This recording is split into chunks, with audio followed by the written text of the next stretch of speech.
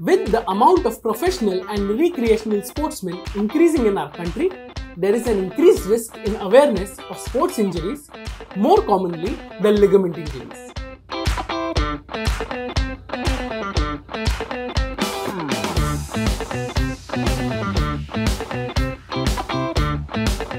I, Dr. Rahul Modi, knee and shoulder specialist, am here to discuss more about these ligament injuries.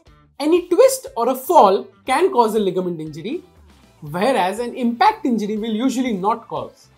The most common sports to cause ligament injuries are called contact sports, which are football or soccer, rugby or American football, hockey, ultimate frisbee, and a few non-contact sports like skiing, ice skating, etc.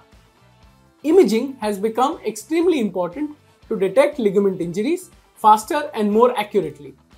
X-rays will show only the bony injuries like a fracture, whereas the most important imaging for detecting ligament injuries is called the MRI.